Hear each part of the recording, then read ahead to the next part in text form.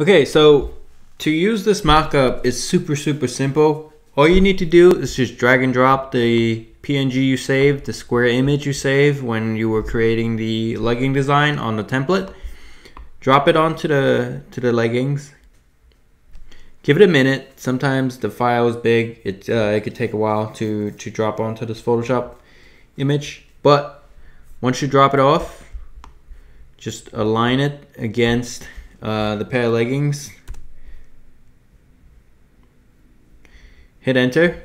It's going to take a little bit, but what you want to do is drop it in like so, and it's it gets real close to what you've designed. So just align it the way you want, like so.